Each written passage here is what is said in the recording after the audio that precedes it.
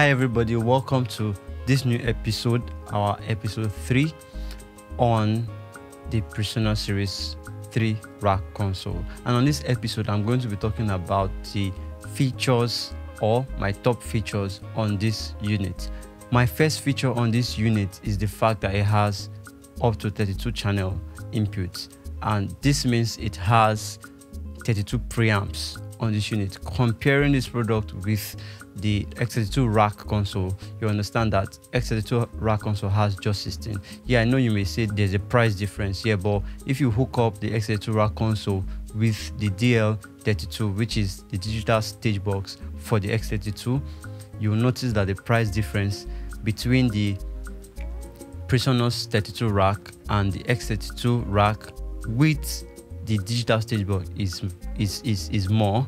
The x32 is more expensive compared to the Presonus 32 rack. Yeah, so with that said, you see why it's my top feature.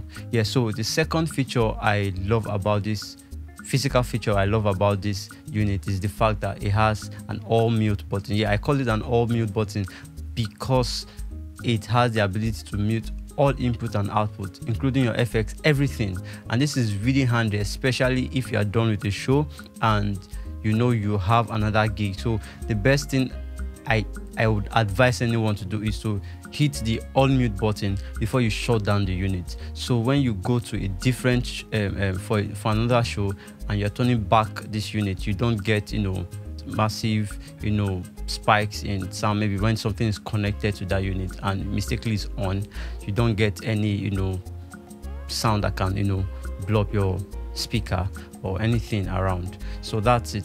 That's one feature I really love about this console. Another feature I love about this console is the fact that it has a headphone jack in front of it. So this headphone is really ideal for a student environment. It's really ideal for a student environment, or if you are not using this unit as a stage box. So, and the fact that it has a volume knob on it is really handy also. So you can just dial in the level you want on your headphone while you are listening to the mix. Enjoy. So another beautiful feature I love about this console is the fact that it has an SD card slot. Unfortunately, you cannot do multi-track with this, but it's cool. I can do a stereo recording on it, either from my main mix or from my auxes or my flex mixes, as on my flex mixes, as Presonus would call it. So another feature is the USB feature at the back of this unit. So the USB basically enables you to control using your UC surface, to control the units using your UC surface. It means you can control volumes, you can control the gain levels, you can control everything. That's where your mixes are actually done. So the USB enables you to control and to record. That's why I love it. Comparing this product with the Behringer allows you to record only, it doesn't allow you to control. I hope that is clear. So but this unit enables you to control and also record multi-track, not just record stereo tracks. It enables you to record full 32 multi-track. I'm saying full 32 multi-track. I'm sure you understand what I mean by full 32 multi-track. Another beautiful feature about this guy is that it has an Ethernet port behind it, and this Ethernet port allows you to either hook up this unit directly to your system with an Ethernet cable, or it can be hooked to a router that can share this network to your mobile phone and your laptop, so you can control this unit wirelessly. I'm sure you understand that. And the last feature I love about this console is that this console can actually be used as a full board console, like I do use it. So it can be used as a stage box, and it can also be used as a stage box and also a monitor mix. So for example, if you have If you are using this guy as just a console, it's like as a full board mixer, you can just have it hooked up as a full board mixer. If you want this console to be on stage while there's a front of house engineer in the audience, you can take signal from this console without having cables running here and there. And this is where you need your audio network cable. This is where you use your audio network port using an Ethernet cable to send audio straight to the front of house guy. And you can also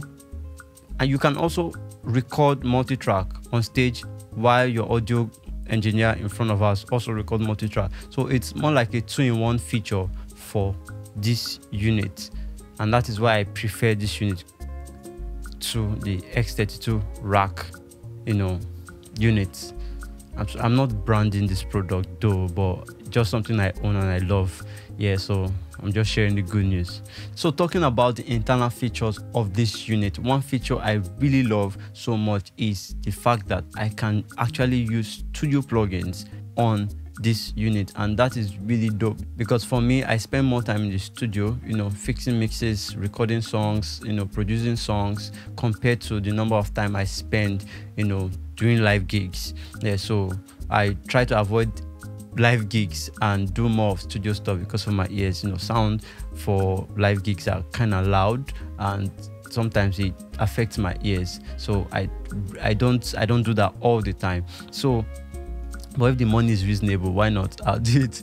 So, but that's one feature I really love about the Presonus 32R, is the fact that it has studio plugins that can be downloaded, installed, and used live on stage, front of house, anything, especially for broadcast. I love it for broadcast. Yeah, so another feature I really love about this unit is the fat channel strip. Yeah, so for anyone who is in the studio who uses Studio One, yeah, Studio One, Presonus company owns Studio One software that most people use for music production right now and mixes. So if you are used to Studio One, this unit is just going to be easy for you to understand because of the fat channel feature. So the fat channel is simply your gate, EQ, compressor, limiter. Yes, that's basically what it comprises of. Another beautiful thing I love about this fat channel is that I can switch either my EQ first, then my compressor next, or my compressor first, then my EQ next. I don't know if that makes sense. So sometimes it's very valid to do one before the other, and sometimes you do the other before, just like that. You can switch between, there's no right or wrong way to do this stuff, but sometimes I feel it's best for me to do EQ first, then compressor, and sometimes I feel, oh, because of what I want to achieve, let me do compressor first before I do EQ.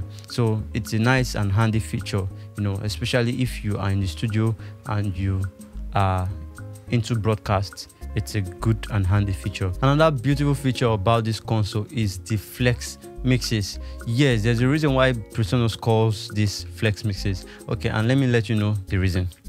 So I'm not sure. I think the reason is because every aux can be used as either an aux, a subgroup, or a matrix. I hope that makes sense. I'm sure if you follow me on this series, you understand better, and you can always ask questions in the comment section. Yeah, so that is the major reason why I think they call this flex mix, is the fact that it is flexible. You can reassign it. You can reassign a mix to be an aux. Behringer will call it a bus, BUS, or a subgroup, or a matrix.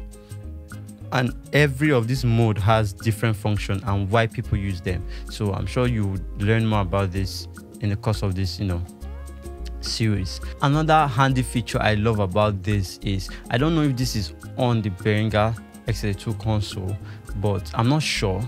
But most times I see Behringer change input source in groups. On this console, input sources can be changed individually. I can decide to use channel 1, I change my channel 1 source to be USB or local input, which is the physical, input like your XLR, or I can decide to change the input to be coming from my network audio, maybe from stage or something. I don't know.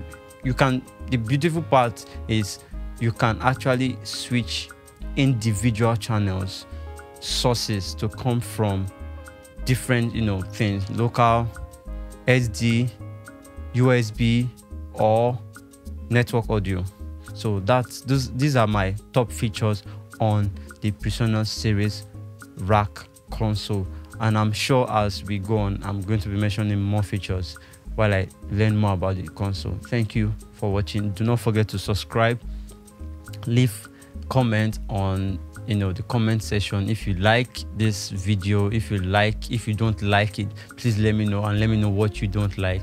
I believe I can always improve on stuffs. And do not forget to please subscribe.